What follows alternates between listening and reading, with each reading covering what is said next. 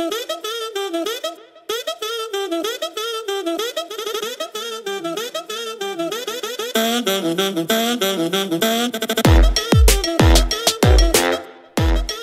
this week's Ticket Stubs, we're talking about a blockbusting mind-bender of a film from Christopher Nolan. As to which one, why my sweet boy, I'll give you a hint. When it came out, there were people everywhere thinking they were so smart for understanding it, and if you didn't follow it, you were dumb. Then he followed it up with Tenet, making those very people themselves look like dum-dums. That's right, we're talking about Inception from 2010. Wow. Ryan, would you like to go? I would love to go. So, you know how Christopher Nolan recently released his movie Tenet, which was about time manipulation? Well, today's movie plays with the exact same concept of time, except for this one actually makes some sense. Plus, you can hear what the fuck is going on. Today, we're talking about Inception. I love yours so much, Ryan. Quality. Oh. My one's throwing a spanner in the works. This is a bit of a wild card, I think. Because mine, just like Tenet, makes no sense. Okay. The perfect movie. Could we be dreaming? Wake up and smell the Nolan. Christopher Nolan, Hans Zimmer, and the entire Batman cast is back, except for Liam Neeson. This week we watched Inception. Let's jump right into it. I love the smell of Nolan in the morning. Who doesn't? We've had ourselves a very special three-way intro. Our first three-way, boys. Our first Whoa. one. Oh my god. How are you both? Very well, thank you. How are you boys? Mate, I'm doing good on this beautiful Monday night. Yeah, we're recording on the start of the week for a change. Well, I've actually got a big week ahead, my buddies. Well, as of this recording, I've just celebrated my 1-year anniversary. Ooh. And Oh my goodness. And it's my birthday by the time this comes out. So, yeah, I'll be the ripe old age of 32. I can start taking my fish oil tablets and my iron tablets and all sorts of things. Lord help us, it's Dane's birth week. Yeah. Stay out of his way. But no, I'm good. I'm good. It's a busy old week. That's good. That's good to hear. That's great to hear, So, mate. another week has come, another movie has been watched, and had you guys seen Inception before? Yes, this was my very first Christopher Nolan experience. Not from this watching alone, but when Inception came out, that was the first Nolan movie I'd ever seen. I hadn't seen the Batmans.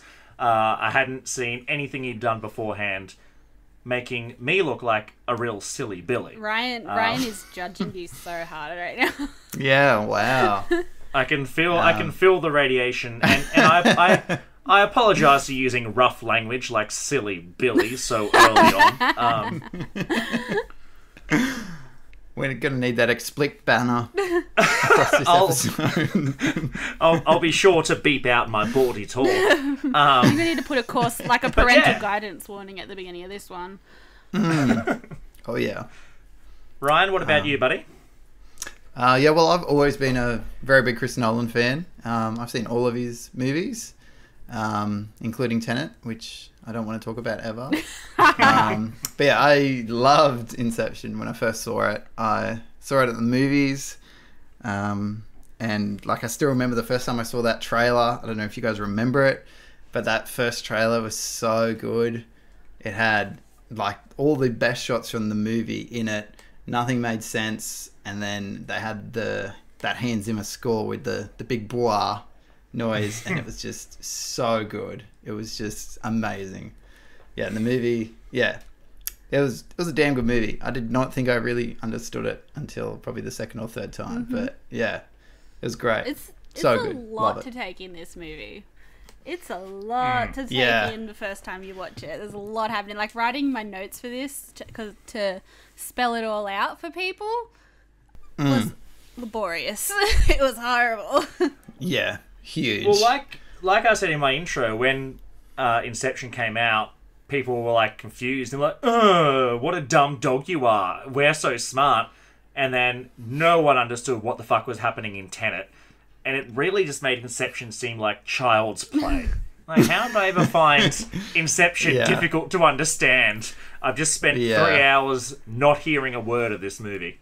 Well, it took Christopher Nolan like 10 years to write this script or something like that. Yeah, he came up with it when he was 16, apparently. Yeah, which is pretty incredible to actually...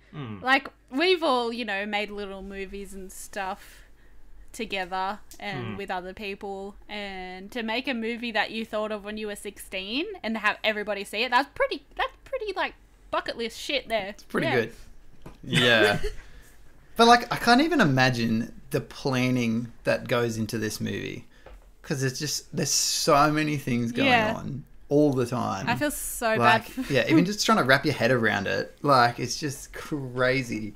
I haven't read the script, but I think the script would be really interesting to actually read. Oh yeah. It's like, you know, when you watch the Lord of the Rings movies and you try to imagine like them describing like Legolas surfing down a whole bunch of orcs on a shield. Like, I always think about that. I'm like, how do they write that into a script? Yeah. I'm actually... I don't know if you guys are ready for this. I'm about to rustle some jimmies. I don't know if Inception is really that great. I don't know if it holds up as much as what it did. Dane, I have to kind of agree with you. I think this is probably the 6th time I watched it. And yeah, I was like, yeah, this is a little bit of a slog. I don't know if it was just because I'd seen it so many times, but yeah, I don't know. Yeah. It's like so well made, but yeah. I think one thing... Oh, it's... Nolan makes an incredible movie. There's no doubt about it. And obviously his ideas for each thing are sort of like really grandiose and bizarre and unique and whatnot. But yeah, I don't know. I think I just prefer him as a director with just kind of... Like, the Batman trilogies were fantastic and everything else. But I'm like, he kind of gets... I don't want to use the word pretentious, or maybe like his ideas get a bit too big for their boots. Like, again, Tenet, no one knows what was fucking going on in Tenet. Yeah. I don't know, I just would prefer if he just stuck with kind of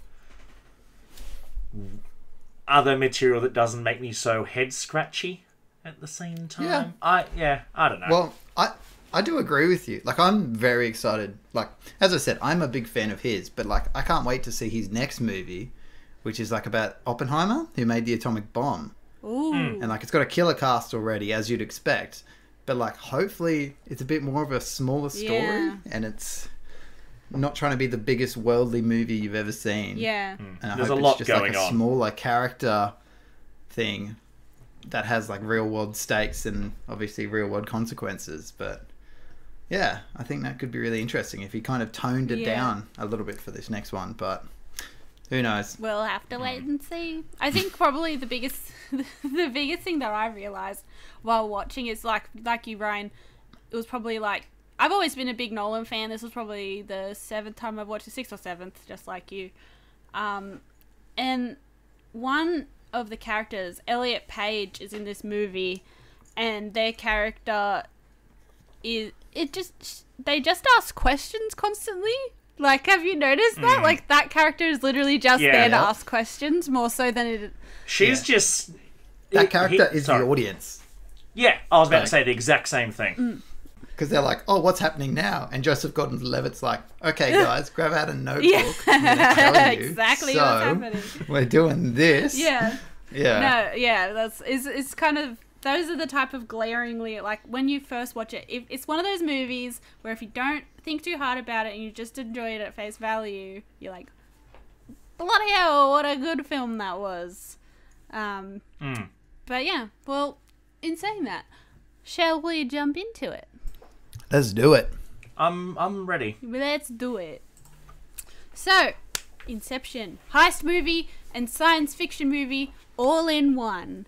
It's a classic corporate espionage, heisty boy, And it's also got a lot of science that doesn't make any sense, but we're going to go along with it anyway. So we open with Hans Zimmer's thunderous score, the classic wah that we all know and love. Oh, you broke out the thesaurus for this one, didn't you? Hey, I'm a well-spoken lady. Oh, yeah. When I'm the host. The rest of the time I'm like, fuck this, fuck that. That was fucking shit. Fun fact, I actually saw Hans Zimmer perform this live when he was in Australia the last time before COVID hit. So that would have been incredible. It was incredible. I was brought to tears. It was amazing. Probably the best concert I've ever been to. He's had a crazy career. He has. I didn't even know he wrote the score for Madagascar. Like, what the hell? I feel like this is like dead set. You know how there's like the 6 degrees of Kevin Bacon? Yes. There's I think most of the films we've done, there's like 6 degrees of Marty the zebra. I was just saying that. Yeah. Is this a shared universe? Because I brought up Madagascar when we watched Spiral. Yeah, and then I'm pretty sure we brought it up again when we watched New Jack City. So it's all coming together. Yeah. Marty's at the center of it all. Yeah, the MCU, the Madagascar. Cinematic universe. But yeah, okay. So yeah, we open up with Hans Zimmer's thunderous wah that underscores the whole movie. Like, you're going to hear a lot about the wah. Dominic Cobb wakes up, washed ashore on an unknown beach, and he hears the laughter and chatter of children and sees 2 kids playing in the sand in the distance. And he tries to reach out to them, but he's too fucking tired. So he goes back to being all wet and drowned on the beach. And he's woken up by an armed guard prodding a rifle into his back. And he doesn't wake up, so the guy goes, hey, you know what? I'm going to search his pockets. That's what you do when you find a guy on the beach. And he's got a bloody pistol tucked into the back of his pants. And the man calls over the other guards in Japanese, and they pick him up. And we cut to a grand dining room where an old man sits at the head of the table, and they tell him, hey, this bloke was found on the beach and he was kind of delirious and stuff. But he said your name, and all he had was a gun and a metal spinning top. And the old man's like, whoa, what the fuck? So they bring in Dom, now in handcuffs, and he slurps up a whole bunch of food, and the man questions him about what the heck he's doing there. And he says, can I just say that the makeup of the old fella, Ken Watanabe, how dare you? Yeah, I know, sorry, Ken Watanabe. I thought his makeup looked very average. Yeah. I'll cop that. Yeah. I'll cop that. But yeah, so he's at the other end of the table and he asks Leonardo DiCaprio, which I haven't even mentioned that, but Leonardo DiCaprio's in this movie. And he says, are you here to kill me? And he reveals that he knows what the top is, and he spins it on the table, saying it belonged to a man that he met in a half-remembered dream. A man, he says, who possessed some radical notions. Then we cut to another scene. Oh my god. We're set in the same dining room. A younger Japanese man, which it is revealed is Ken Watanabe, now sitting at the head of the table. And Dom doesn't look like he's just drowned now. He's looking very tidy and he's got a very nice haircut. And he asks, what is the most resilient parasite? A bacteria, a virus, an intestinal worm? It is in fact an idea. And this is where it is revealed that it's a thick plot. Like, it's a lot to wrap your head around. So it's revealed that Dom and his companion Arthur, who's played by Joseph Gordon-Levitt, they're extractors and they perform corporate espionage using experimental military technology to infiltrate their target's subconscious and extract information through a shared dream world. And they are in fact in the middle of a dream right now, but Ken Watanabe doesn't know it yet. What did you guys think of this opening scene? Did you think it was confusing? Did you like it? What was the crack? Ryan, you go. Are you throwing that to me, Dana? Yeah.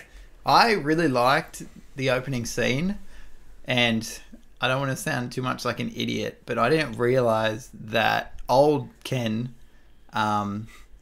is from the end of the movie. What did you think of it, Dane?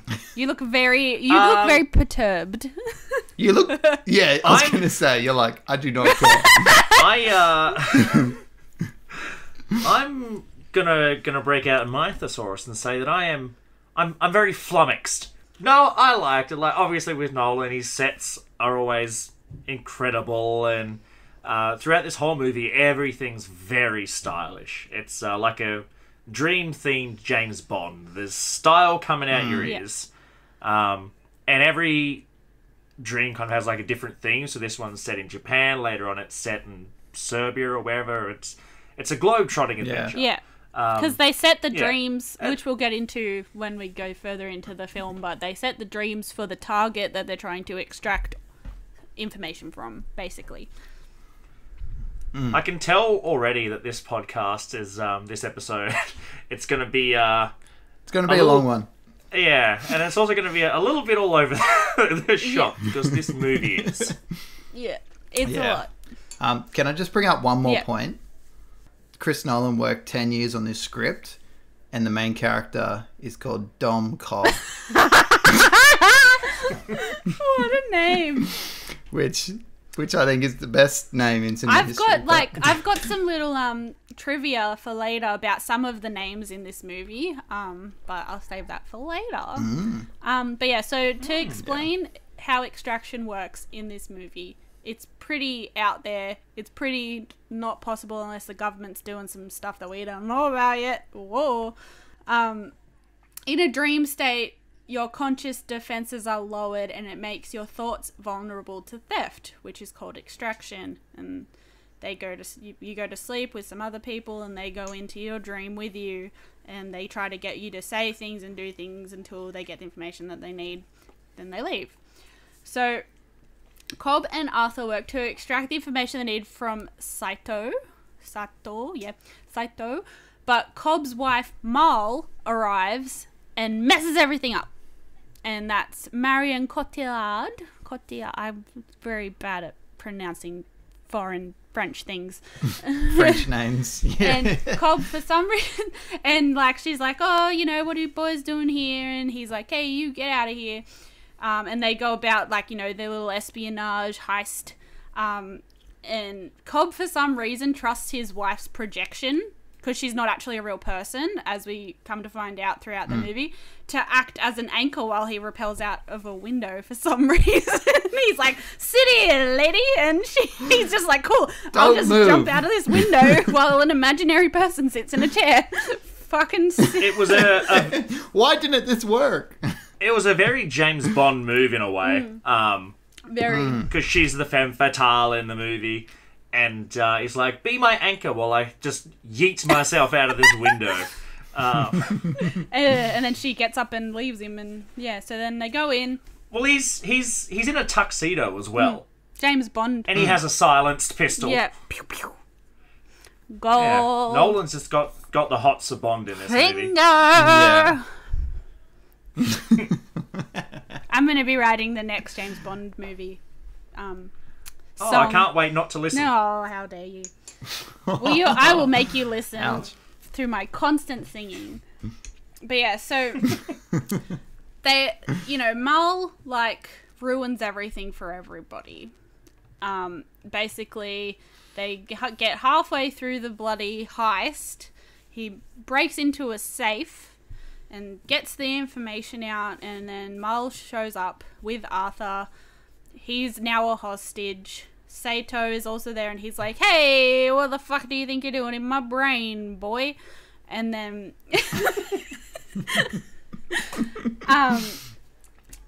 so their plan's falling apart now, and Mal shoots Arthur, she threatens, and she shoots him, and because she's saying they're like, oh, well, if you get killed in a dream, you wake up.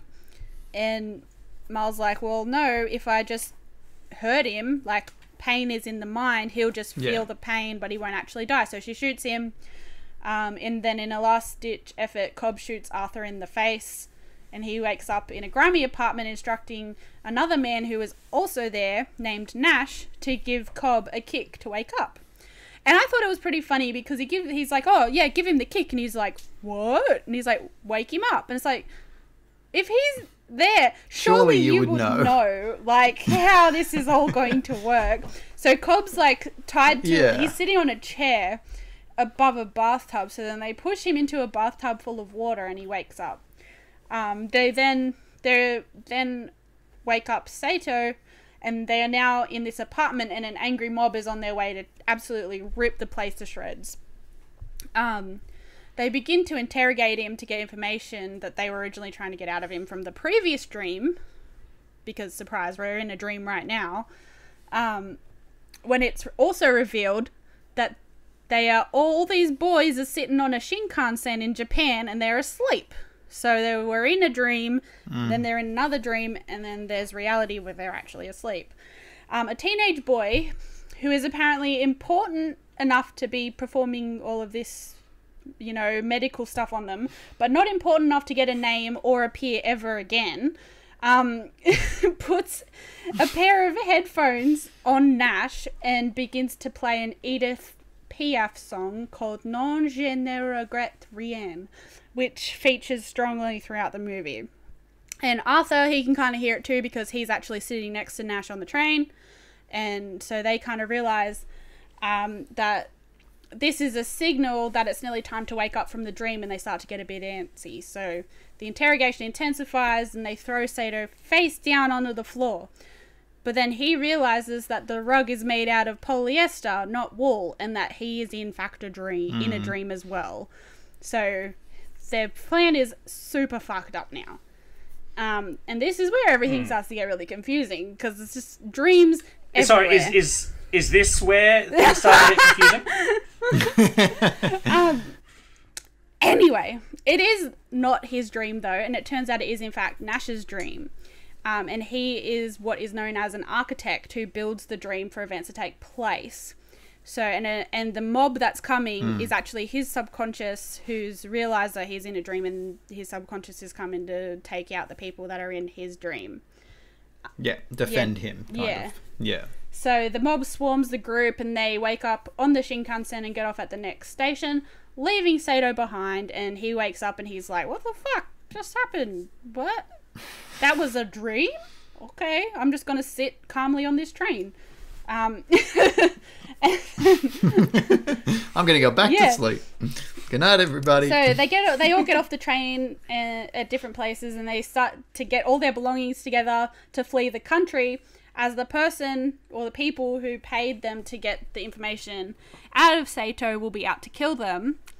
But they are in fact intercepted and picked up by none other than Sato, who is tipped off by the architect Nash, who, just like the Japanese boy on the train, is very forgettable. And gets carried away by two of Sato's guys, it looks like. Yeah. So and sucks to be him. Sato reveals he arranged their mission to test Cobb for a seemingly impossible job, implanting an idea in a person's subconscious, so not extraction, but in fact Inception, which is the name of the movie. Oh, insert the movie title here. Inception. Wow. Well, it's a good thing that Batman was called Batman, because he says he's Batman a lot. I'm Batman. But yeah, so thoughts so far, boys? I've been talking a lot. It's great. It's a damn good opening. A lot happens, and it establishes the make-believe world very thoroughly.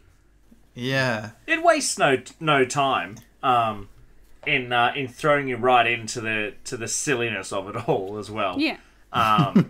And like it doesn't piss about for 40 minutes explaining dreams within dreams. It's like, all right, this is what's happening, and if you're not with me, you're going to be left behind, audience. Yeah. It doesn't hold hands, which is, to its credit. Yeah. Yeah, but it does heaps of good things for that, because it tells you that there can be dreams within dreams, But then you also get the way they can work is they can all be in someone else's dream. And then obviously the architect plays a big role in that because he builds the whole dream. But then you also get the information about the kick. And you get death and pain in the world as well. Like, it all just kind of comes together really well. And we are introduced to the little elusive spinny top as well, which ends up playing a really big part in the movie eventually. Yeah, Cobb's totem. But yeah, so Sato wants Cobb to convince Robert, the son of Sato's competitor, through Inception, to dissolve his father, Maurice Fisher's company. So Sato kills Nash and promises to clear Cobb's criminal status, which, honestly, I'm going to get into this later, but his criminal status actually doesn't make any fucking sense when we find out why he's a criminal, but that's fine. But yeah, so he just wants to come home to his children, and be back in America and be their daddy, which is, pretty average,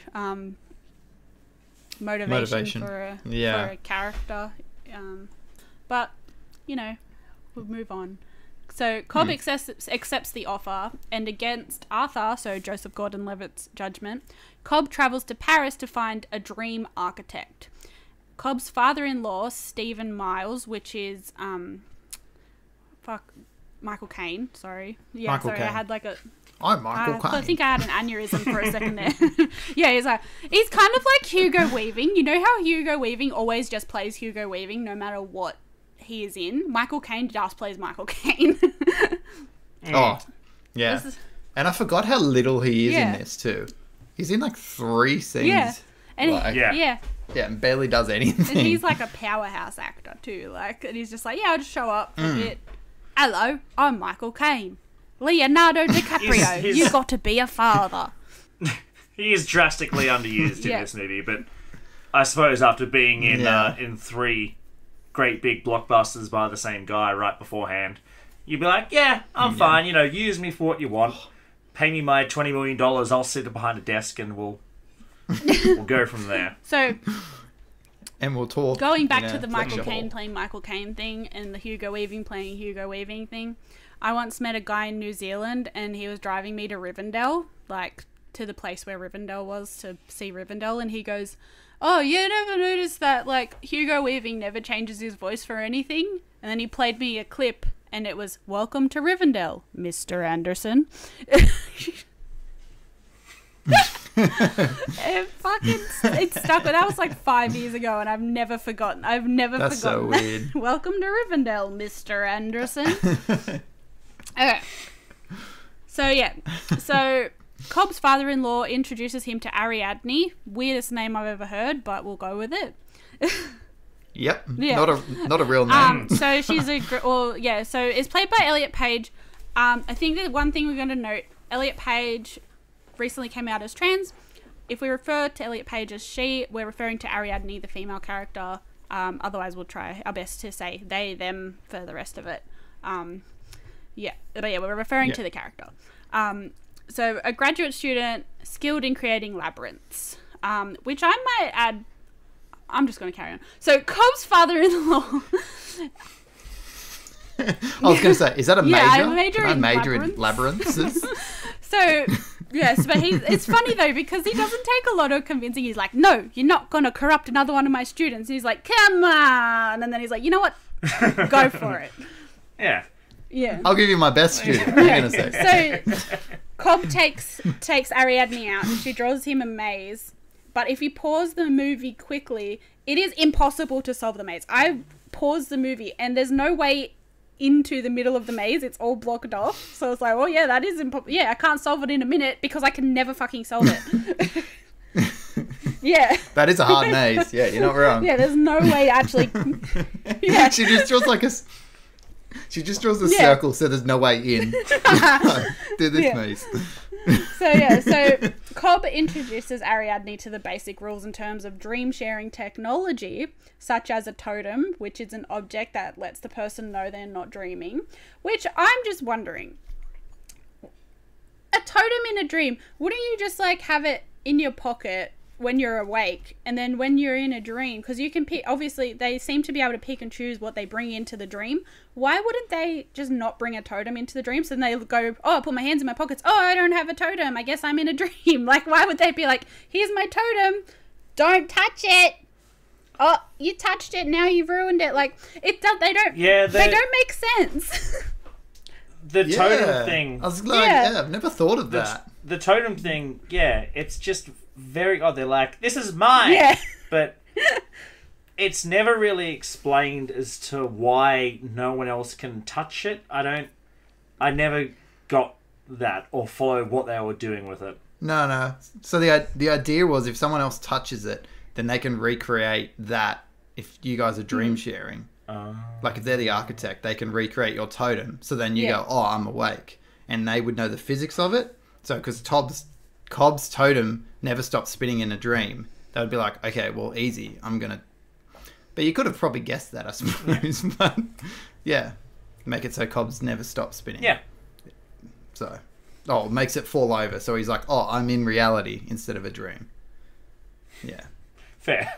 Anyway, Ciarin, carry on. I'm already confused. But yeah, like I said, they totems are introduced, but I think it's literally just introduced for the big ending, which we'll get to. But like I said, you could just be like, I've got a totem when I'm awake, but when I'm in a dream, I don't have one, so I know I'm in a dream.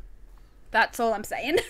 But yeah, so, and he also tells her, like, what a kick is, which is a physical jolt that brings a dreamer out of a dream. So they kind of liken it to when you are falling asleep and then your brain does that weird thing where it thinks you're falling and then you go, whoa, and then you wake up. So they kind of recreate that, which also the physics of that doesn't make a lot of sense either, but I digress. We'll continue. So, and also, so Cobbs is a spinning top, and he says to Ariadne, you need to make your own top, or your own totem. But I'm wondering, what is so unique about a spinning top? Because you know that everybody knows how a top works. You know that if you spin a top, it's going to do that, and then it's going to fall over eventually. And they're meant to be unique, but what's so unique about his top? What about his top in particular is so different to a regular top that nobody would understand? Oh, I thought the same. Yeah. Especially the chest piece. Whatever way you flick it, it's going to fall that way. If I flick it forward, it's going to fall forward. It doesn't make... This was... Oh, sorry, go on. I just said it doesn't make sense. I was going to say, the biggest problem that, I think... Because I watched this with my partner, and we were saying that throughout it, nothing's ever really surreal enough. We do have a going down the line, there's the spinning corridor fight and the Paris streets exploding and whatnot. But everything in these dreams is pretty normal. There's no 12-foot tall Amazonian women, coming to abduct me from high school. Yeah. Well, and the stuff is like my dreams. There's no one has sex dreams about their friends in these dreams. I'm just gonna. If you delved into my. There's no dinosaurs. I'm going to be devil's advocate dreams here, because the whole point of this is they don't want the people to know that they're dreaming, because they want them to think it's real life and that they're going to, divulge information to them. So that's probably why it doesn't have any of the weird shit in it, because by design they want it to be as realistic as possible. But I do have stuff to say about that anyway. But we'll get there. Yeah, well, no shameful sex dreams, which is what I think was really missing from this movie. No going to school and realizing you're not wearing pants. Yeah. But yeah, so here we go. Although Cobb's first rule is to never use memories to build dreams, the memory of his dead ex-wife Mal violently invades his shared dream with Ariadne, who shows up. So they do the whole this is the whole Paris scene. They're in Paris and everything explodes, and then they go back into the dream. And Ariadne is doing too many crazy things. Here we go, Dane. This is in my notes. So they're doing too many crazy things, right?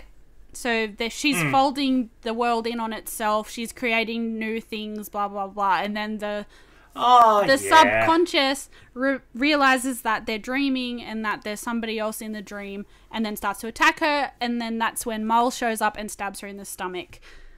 Yeah, And then that's answered my questions. Then Ariadne is kind of like, what the fuck? Like, I just got who stabbed. the fuck was that? Yeah, why did I get stabbed in your dream, bro? Like, that's actually kind of fucked. And then Cobbs is like, I don't want to talk about it. Leave me alone. And then that's the end of that for now. Cobb then travels to Mombasa to recruit Ames, a British forger played by none other than the very handsome, a very electric Tom Hardy. Oh my goodness. I love Tom Hardy. He I'm is just going the to say man. it right now. Yep. Even in Locke. We all love Tom even Hardy. in Locke, which was a fucking terrible movie, I was still like, you know what? Even He's so dynamic. even if he's in 2 Venom movies, I still love him. He's Yeah. he's He still just good. can do so much. Like, even with just one shot on him, like the smallest shot, like Dunkirk, he had like Yeah, the half pilot of his mask face was on. covered. Yeah. Yeah, and then as Bane, half of his fucking face was covered, but he could still, like, he still fucking brought it Yeah. every time. Oh, Tom Hardy's He's a so fucking good. legend. Yeah. But yeah, and Yusuf as well. He's a Kenyan chemist, and he's going to aid with the mission as well because he has like a special concoction all mixed up for Cobb and his boys to go sleepy boys. So that's good. It's just roofies. That's his secret. Yeah. Extra strong roofies. Well, that's why they don't call them flories, right?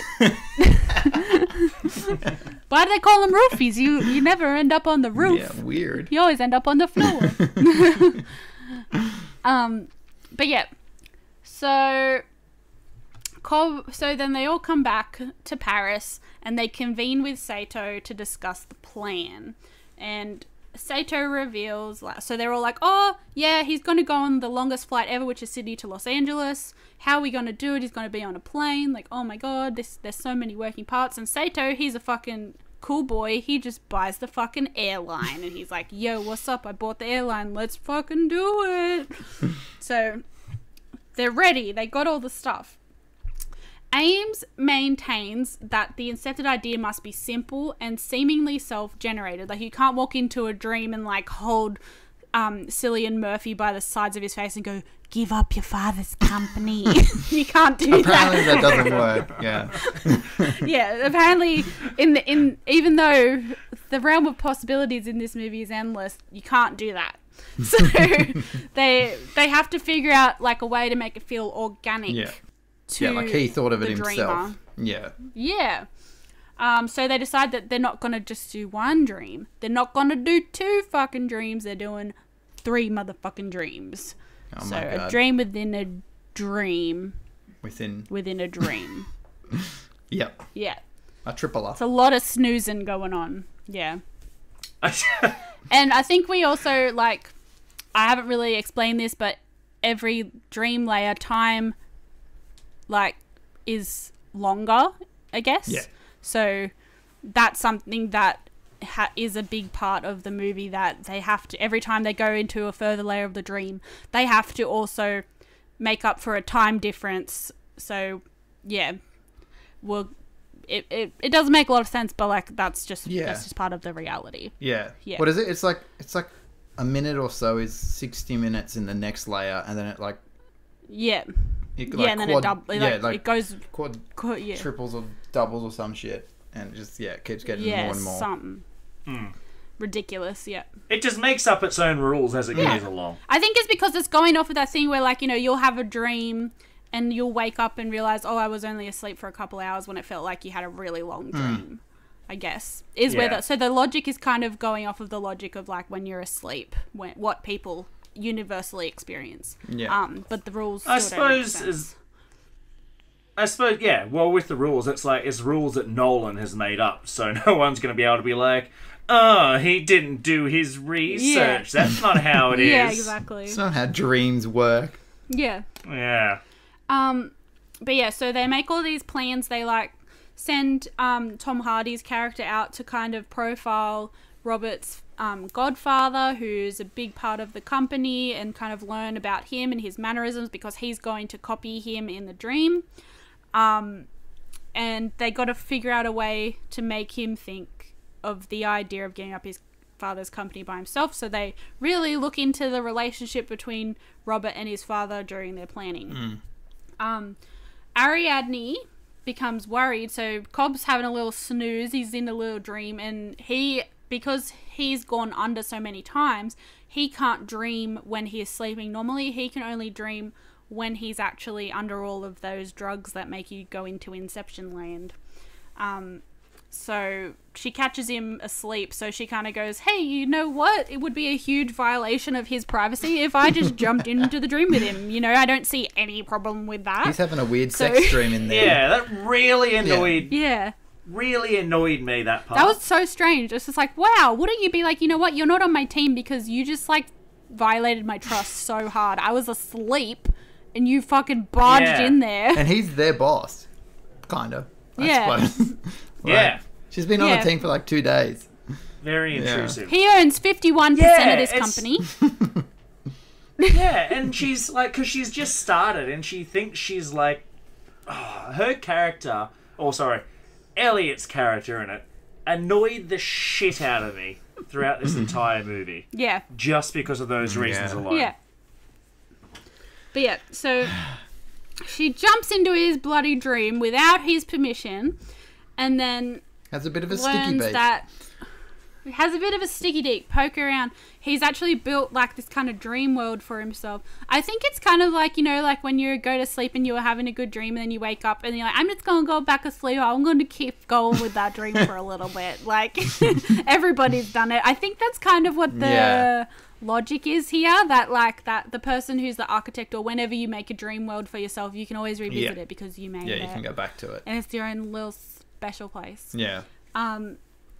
But yeah, so he's made like a big shrine basically in his subconscious to his dead wife, which we realize she's dead, and basically reliving memories that he has with her in his dreams, because he's harboring a lot of feelings of guilt about her death, and that's why her projection keeps barging into his dreams and making a fucking mess of everything. Yeah. So when Robert Fisher died... Oh, wait, sorry. So Ariadne warns Cobb that he cannot keep Mal in his subconscious forever, and that he needs to tell everybody what the fuck is going on with him, because it could cause serious danger for everybody else, because he has no control over it. Like, it just keeps making trouble. Is this the scene where she's in the elevator? Is this one? And she goes to the hotel room? Yeah. Okay. I wasn't sure when to bring this up, but Marion Cotillard, or however you pronounce her name, Cotillard is, I think, terrifying in this movie.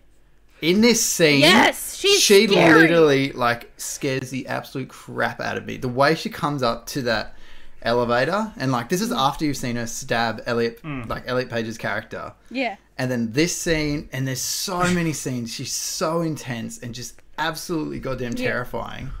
And like, I don't know if you guys know this. I'll just do a very quick fact, but Nolan originally envisioned this as a horror film about dream stealers. Yeah. And like, I get major horror vibes every time she's on screen. I'm so scared of her in this movie. She does like the Hannibal Lecter, Anthony Hopkins no blinky thing. Yeah. Like, and it's just so intense. And it's just she is so good. She's so good in this movie. So bloody good. And I love it too, because like you see, like she is haunting Cobb's world, and like you see it, like it's so good. She's incredible. And she's a classic like femme fatale as well. Like she just shows up whenever she fucking wants, and she's sexy and she causes trouble, and she keeps saying like that "we're waiting for a train" like thing over and over again, which gets really fucking creepy by the end. Yeah. What were you gonna say, Dane? I was gonna say with the whole horror vibes, because I read the same thing, Ryan, that was gonna be like a little horror movie. All I could picture is her. Did either of you ever play the Fear games? Yeah. Yeah, like a little Alma that just pops up, scaring the absolute living piss out of you. Yeah, I see that. Yeah, they were good games. I wish it was a horror. I think I would prefer this movie if it was a horror. It would be really cool. Yeah, would be way cooler. But he can't help himself with his little action, science fiction, espionage movies. He can't help himself. He just wants to mash all of the genres together and make his own Nolan genre. He sure does. The Nolan-verse. Yeah.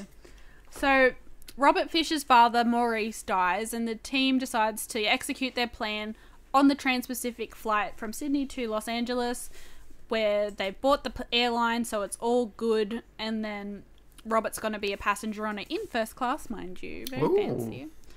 Free champagne, please. So on the plane, Cobb discreetly spikes Robert's drink with a sedative, which I'm kind of like, why didn't you just get... Because you've got an air hostess, and the air hostess was in on the whole thing. Yeah. Like, why didn't she just spike it? She was literally... Yeah, like, she literally has the shit. Like, she has the stuff in the compartment that she goes and gets out. So she knows that something's going on and that he's going to be asleep. Like, they've obviously told her, hey, we're going to put this guy to sleep. We need to get this thing and then give it to us because we're going to do this with it. Why didn't she just give him a spiked drink? Like, why did we have to have the whole, Leonardo DiCaprio, let's nicky with his roofies. At least it's not as bad as the Prometheus spiking scene. Do you guys remember that? With Michael Fassbender. I actually went... And he literally sticks his finger in the guy's drink and the guy looks at him and he does it and then hands him the drink and he's like, cool, thanks, and just drinks it. I actually... Funny story. I was like, you know what? I feel like watching something like kind of spooky but kind of actiony. Put Prometheus on and I watched probably... I've watched it probably twice. And I put it on I watched about 5 minutes and then I just was like, you know what? It's a no for me, and I switched it right the fuck off. It ruined the entire universe of Alien. Like, Ryan, I know that you've said it's the most beautiful movie you've ever hated. I just fucking flat out hated that movie. It made me so very angry. I'm going to make an executive decision right now. We're never fucking watching that movie. It literally just gives me a headache. I was about to say, we should do it on the show, but maybe we won't. Because... There's a lot of anger from all three of us. I'd like to. I literally don't think I can sit through that movie again. Talking about pretentious. I've only watched it the once. That movie is pretentious. It's like, hey, you remember all of those good things you love about Alien? Well, forget all about them. Because here this is. I don't know. I think... I think we really should. I think maybe Ryan and I have outvoted you. Oh, man. Executive decision. I'm not watching it. This is going to be like year 11 English where I don't read the book. I'm not... Just give me a synopsis online. I'm going to get the Cliff's Notes. I'm going to sign up to all these dodgy websites to get book reports. Yeah. But yeah, so he spikes his drink with his roofies and the team enters into a shared dream with Robert. And in this one, Yusuf is the architect, which I'm also like, okay, so how does the architect, so they've got Ariadne as the architect, right? So does she make all the dreams up and then she goes, here's what the dream's going to look like, and they have to sit there and be like, okay, I'm going to remember all of this stuff because there's a different dreamer and architect for each level. Like, if that makes sense? Does that make sense? Yeah, it does. It does make sense. I had no idea. I thought Ariadne was the architect. She was the architect, so she made the layout. Okay, but it's not... The people... So everybody, the person who stays awake each time is the dreamer of that dream. Yeah. So, you know how... So Yusuf is the driver of the van while everybody's in the van because he's actually the dreamer and he's the one who's dreaming up Los Angeles, like... That they're driving through. Yeah, I get it. Like, but then so by design, does that mean that Ariadne made up and was like, here you go, Yusuf, this is what you have to dream? You know what I'm saying? Yeah. I don't know. It doesn't make any sense. But yeah, so at each dream level, the person generating the dream stays behind to set up a kick to awaken other team members from the deeper dream. And these kicks must occur simultaneously despite time flowing faster in each successive level. And that they use the song from the beginning to do that. That's the same song that they use every time. So the first level is Yusuf's dream of Los Angeles. In the pouring rain? In the pouring rain. So they managed to take Robert hostage, But they're immediately ambushed by a team of rifle-wielding assailants, revealing that Robert's been trained to protect himself subconsciously, because obviously this is a very big problem over there in this universe. People going in your dreams and stealing stuff. So Sato gets shot in this dream by one of the boys, because there's bullets flying everywhere. And Cobb realizes too late that experts have helped Robert militarize his subconscious against unwanted extraction. And during a car chase, trying to hide from the gun-toting men, a train from Cobb's subconscious plows through the middle of the street for some fucking reason. And just causes even more mayhem. And you'd think by that point that the bloke who was they're trying to get the information out of would go, hey, this isn't normal. There's no train tracks around here. Am I in a dream? Where did this train come from? How weird. And then, so to make matters worse, Yusuf's powerful sedative may leave whomever is killed in the dream in limbo, which is unconstructed dream space. And even though they're a bit like, oh shit, this is really bad, they're kind of like, well, we're going to be either stuck in here and all get killed and put into limbo, or we could go into the next dream space and keep going. So they all decide to go on with the plan. So, concerned for the team's safety, Ariadne asks Cobb what the heck is going on with him and his dead wife. And Cobb reveals that he and Mole had been in limbo before. And they were sedated for 5 hours of real time, but they spent 50 years in a dream world. And things started to get a little hazy, and they weren't really sure what was real and what was fake anymore because they spent so long there. And when Mel refused to return to reality, Cobb used a form of Inception by reactivating her totem, which is the little spinny top. So Cobb's little spinny top was actually originally his wife's, which, like I said, spinning tops are not that special. Everybody knows how fucking spinny top works. That chick was doomed from the start. So after waking up from the dream space, so they ended up like becoming old people in the dream space, and then they put their heads on the train tracks and committed suicide to wake up. And she still believed when she woke up in reality that she was dreaming. When she kept trying to convince Cobb like to get themselves back into the dream by committing suicide. She ends up framing Cobb for her murder, and this is where I brought up before. His criminal status doesn't make a lot of sense when you think about it. So she sets up the hotel room to make it look like they had a big fight and that he pushed her out the window. And what she does is she waits at a hotel across the road on the same floor with a window that looks directly in to the other window, and then Cobb shows up and everything's a mess, and he's like, where the fuck is my wife? And she's like, hey, baby, I'm out across the road. Come and get me. And so they're like yelling and carrying on across the street, which I'm wondering, they're yelling and carrying on. How have people not looked up and gone, oh, there's a chick standing on that ledge over there, and the guy is all the way over there, and she's going to jump off the building and he's nowhere near her. And then he doesn't convince her to not step back in, and she throws herself off the building and she dies. But then he has to flee the country because she did all of this stuff, like she called her psychologist and said she was afraid of him and everything like that, and messed up the hotel room and stuff. So he flees the country and he leaves his children with his father-in-law, which is Michael Caine.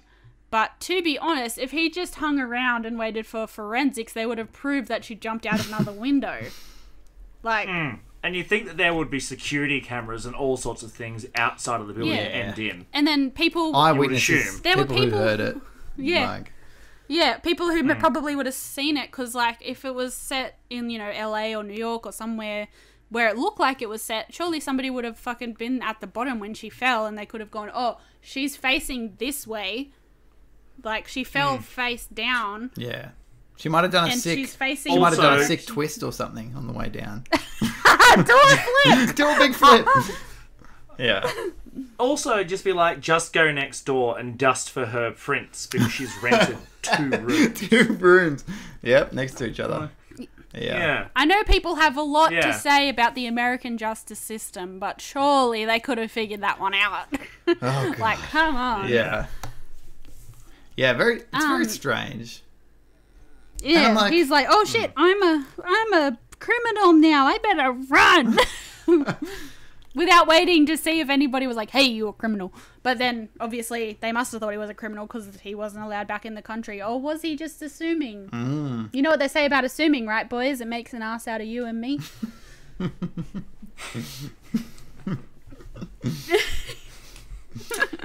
Tickle I you, did. I Ryan. like it. You can have Yeah, it. thanks.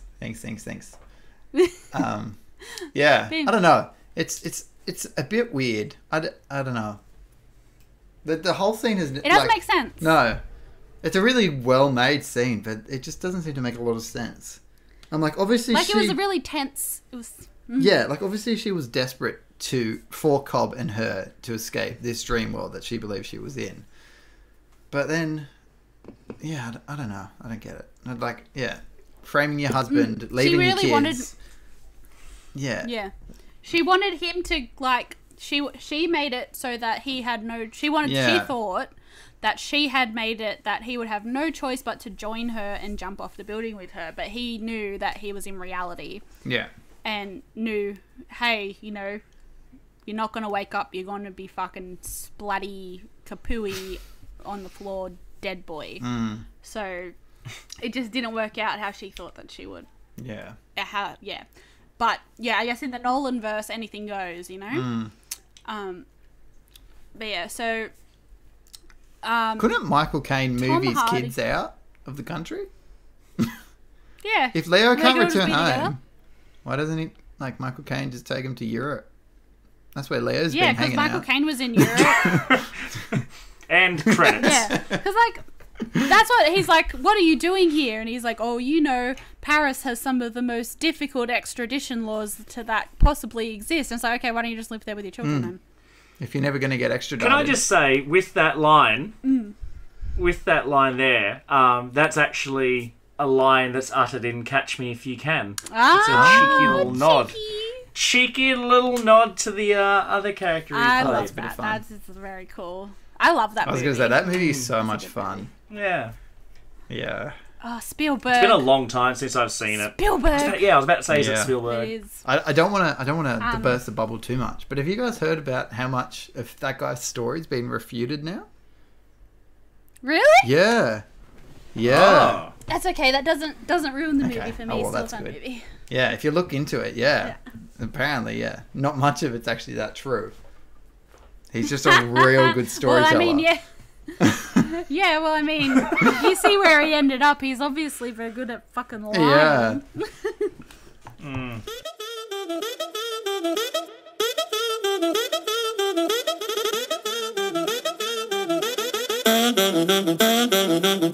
Yeah.